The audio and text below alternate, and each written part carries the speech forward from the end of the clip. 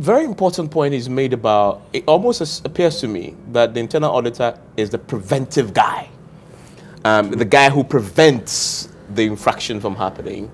And I'm told that, and just a point that Dana Demolabo touched on about the need for restructuring.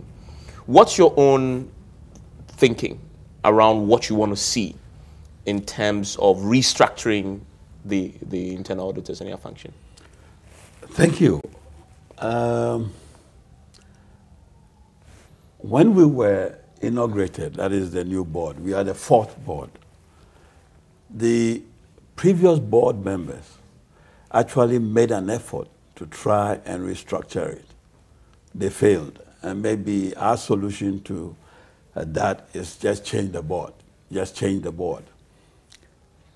But we were determined to make a fair attempt at restructuring because what was on the ground that we found was not good enough. What did you find? The major real block is this law which compromises the independence of the internal auditor. As was explained by Daniel, our internal auditors are actually employed by the MMDAs themselves directly. And as he further gave you the example he gave you in Boko, I mean, Boko is even, you know, a bigger city. Nice place to be. But they will tell you that, you know, actually we have just opened a new office at Zumalungu, somewhere, which is a suburb of Boko and the rest of it. And we're going to send you there. These internal auditors, let's face it, are humans with responsibilities. The children are in school, and he's got to leave them and go to this remote area simply because he's brought out an issue that needs addressing.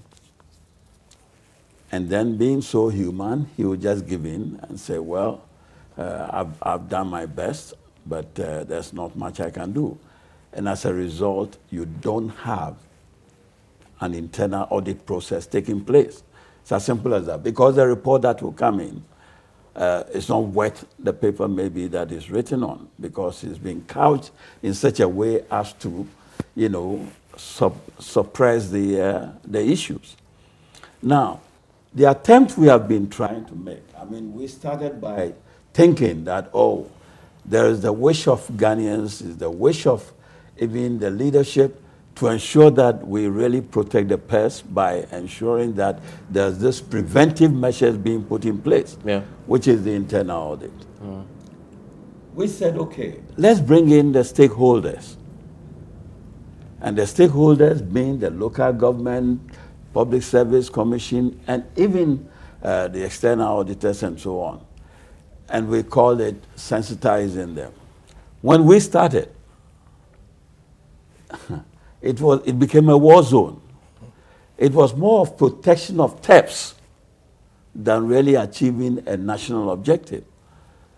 Because local government says, as a result of our decentralization policy, that is why we came up with this law, which, you know, enjoins that we employ our internal auditors to serve us. They've lost sight of the whole concept.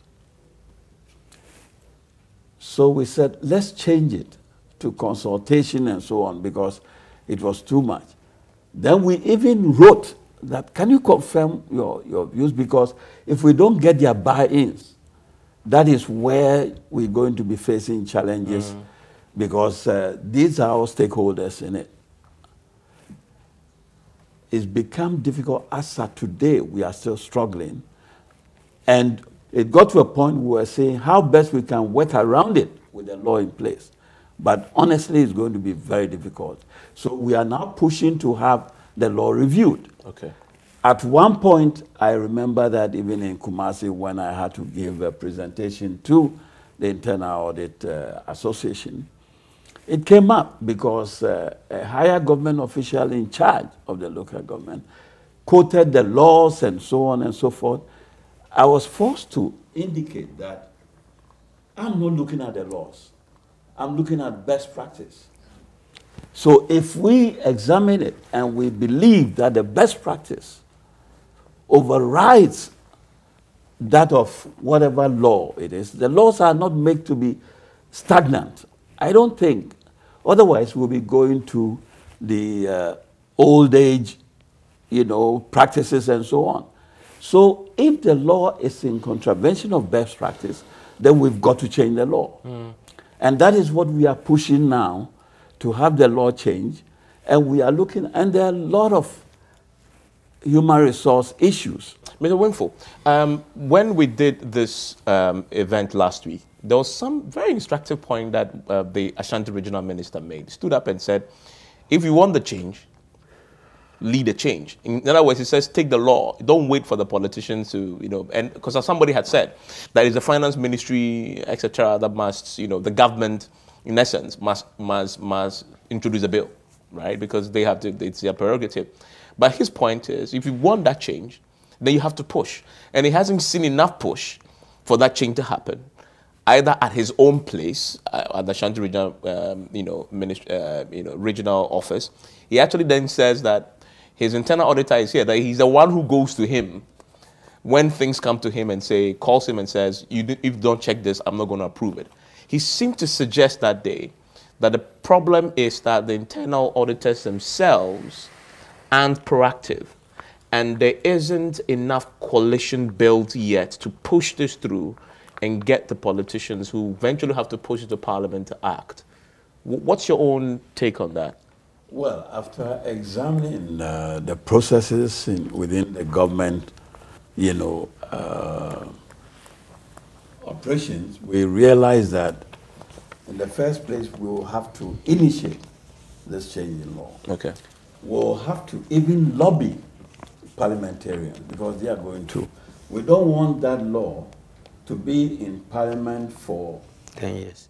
Yes, donkey years. Yes, like, yes. It's possible. Information Act. Yeah. I mean, so we'll just be waiting, because I can assure you that anytime you make a move and you are quoted this law and they say you can't do this, and you don't want all these obstructions in your way when you are on full throttle, you believe that they should give you the support. And what amazes me is that if parliamentarians will be voting against such an initiative or such change in law, and they understand what is implied, then what sort of legislators have we got?